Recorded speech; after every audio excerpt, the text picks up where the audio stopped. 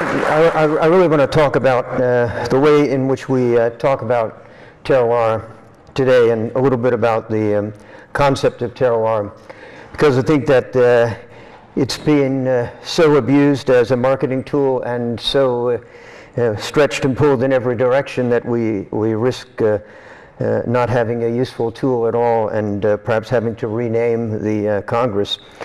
So my question is, can the notion of terroir be really a useful conceptual tool? Can it be a unifying concept? And especially, can it bridge the conceptual gap between wine consumers and wine growers on the one hand, and those of you here in my audience who are scientifically trained and are trying to understand what makes vines tick?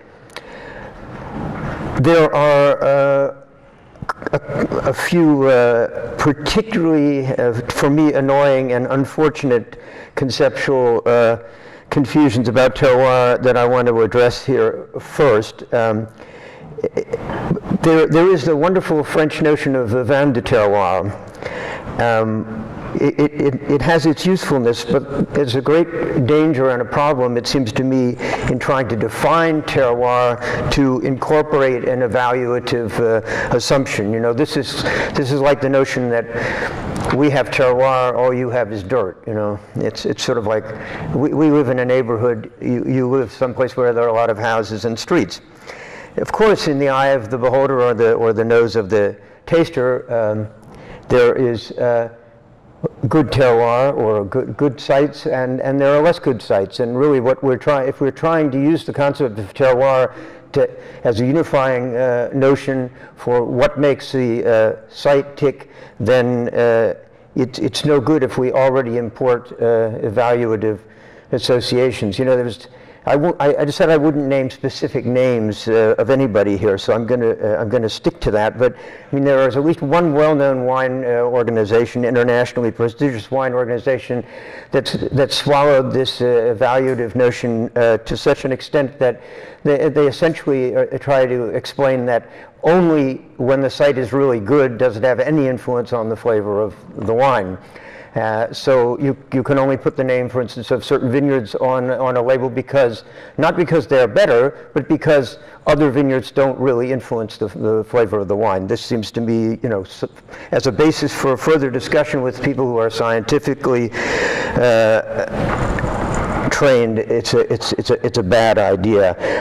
And apropos of the discussion we were just listening to about irrigation, great example.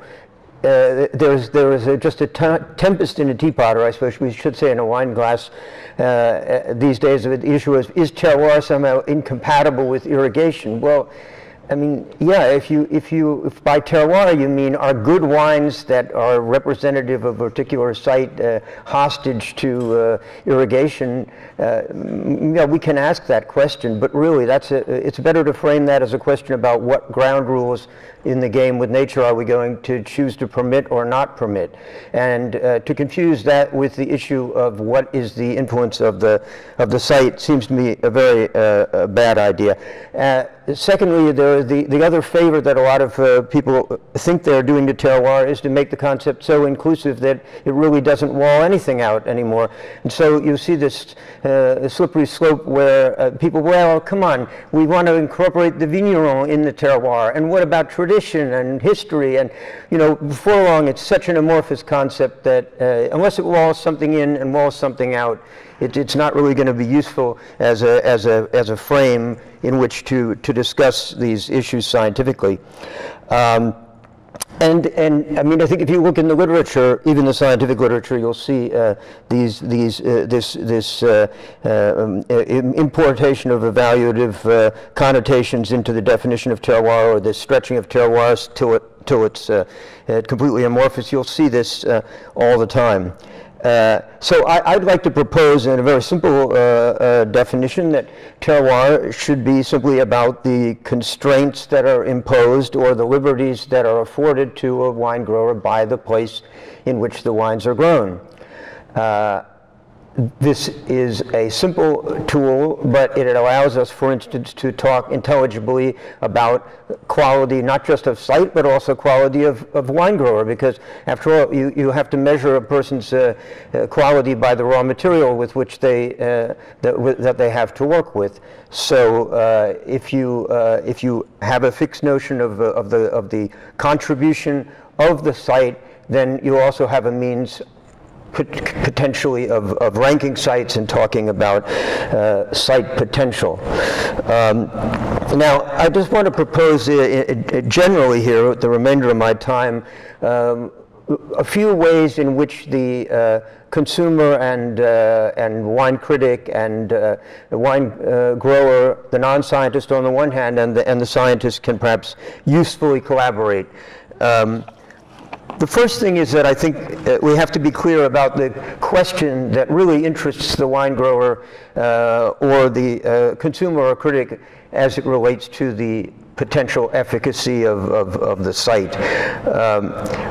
What got me interested in wine and what is a source of endless fascination is precisely the differences expressed from one place to another when you're growing the same grape. And especially you see this in places like the Willamette Valley or the Côte d'Or or German Riesling growing regions with which I have a lot of familiarity, when you see that sometimes the wine tastes different from very common clonal stock or similar genetic mix and grown by the same grower, cheek by jowl, you can have very different manifestations in the glass, very different organoleptic results. And this fascinates us, but also it's of course the basis for really centuries of wine appreciation. The notion that you can't grow Clos Vougeot here. But on the other hand, you probably can't grow in Burgundy what you can grow, let's say, Warden Hill Road in Dundee. So the whole framework in which we understand and appreciate wines is sort of tacitly based on this assumption that place does make a difference. Now, this might not be true, but it seems to me that at least if we're going to address terroir scientifically, we have to respect the question. And when you look at a lot of the accounts that are offered scientifically, they're often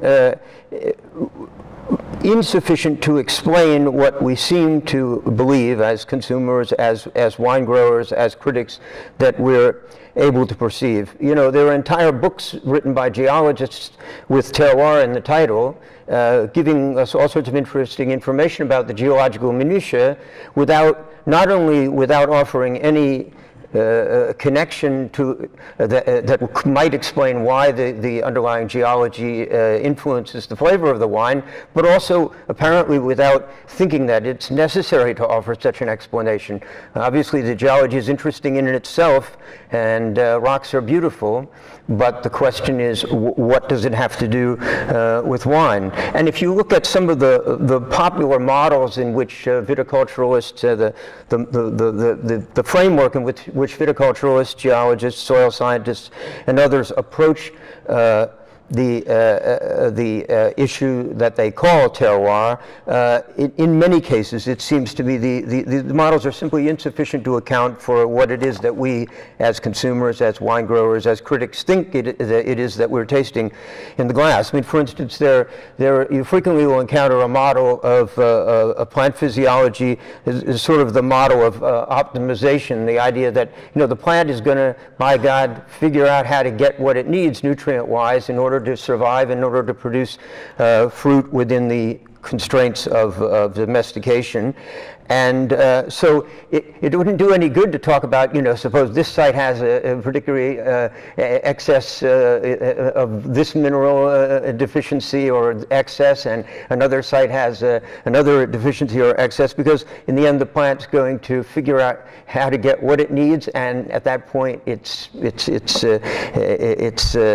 satisfied. Well, that may very well be the case, but then we can't really look to those factors in order to try to explain what it is that makes wine from one place taste seemingly so different from wine in a neighboring place. Another very common model is simply to talk about issues of what I would call water management, the retention and of water, or the drainage and the physical properties of the soil, and how this impacts the water intake by the plant. Obviously, this is hugely important to how wine tastes. But if we look at the experiences that we have in many places, it doesn't seem sufficient to account for the remarkable differences in flavor. I mean, I like to use favorite examples from the Mosel, where sometimes you look up at that wall of slate and you think, well, here we have all this oxidized red matter, and over here we have the blue slate. It doesn't really look like there could be enormous differences in the drainage of this sheer rocky stuff up there on the wall, but you walk from one place to the other, and then you taste the wine from one place and the place next to it, and you get a very different result. So again, it may be that chemistry is not implicated, but I think that the onus should be on anybody who thinks that they can explain these things entirely in terms of water and water management and the physical properties of the soil. Now, on the other hand, although it's important that scientists have to respect the consumers and the growers and the others of us who think that we are tasting these differences, naturally it's also very important to put us to the test, meaning not you as scientists, but the rest of us, because there are fortunately a lot of advances in sensory science and the psychology of taste and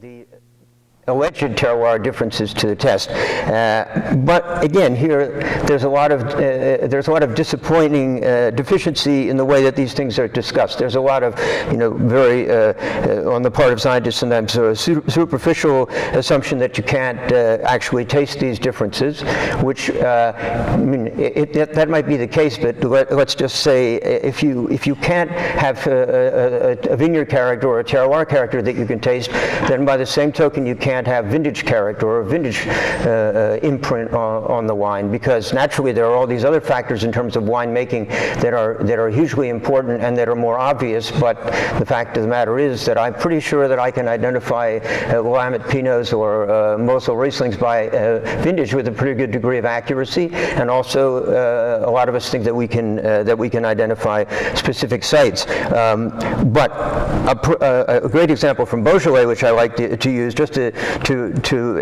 explain how we could be much more productive in putting these matters to the test. There's a dramatic difference between Gamay grown on granite and Gamay grown on very high active lime chalk clay soils. And in the south of Beaujolais, in that vast area you saw just earlier on the map, called Appellation Beaujolais, you have the one next to the other, cheek by jowl. So rather than try to talk in highfalutin terms about what it is we think we are tasting in the glass, I would propose simply, can we bind a bunch of wines from this region of Gamay into those that are grown on granite and those that are grown on chalk.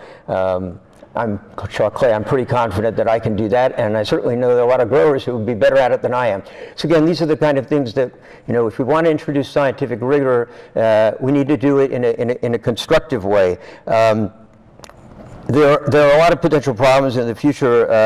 As long as terroir sells, and I mean, don't even get me started on the concept of minerality, which seems to me just to be a massive conceptual confusion between the vocabulary that we use to describe wines on the other hand, and a picture that a lot of people make for themselves on the other hand of how wine tastes because of the alleged minerals being sucked out of the soil like a straw by the roots. But as long as these concepts sell, obviously there's going to be a large section of the trade and of wine growers that are going to be very satisfied, but I don't think that that can satisfy our curiosity. And I have to say too, as long as soil scientists, geologists, and viticultural advisors get paid high money to tell people about where they think it would be a good idea to grow certain vines, or where to plant certain material, they may be perfectly happy, even though they don't have an account of why it should make a difference, of really why is the flavor impacted. And as long as there is, I'd say it, as one eminent enological professor told me years ago, there's no money. He said, "You don't understand. There's no money for basic research. There is plenty of money for how to reach certain, optimize certain characteristics or quantifiable parameters in wine. But when it comes to basic questions about what makes it tick and why it tastes the way it does, good luck with the tin cup." But so those are the challenges for the future, but I think that we have to overcome them, and I think that having a clean concept is, as a tool, is at least a start in that direction. So, thank you for your patience.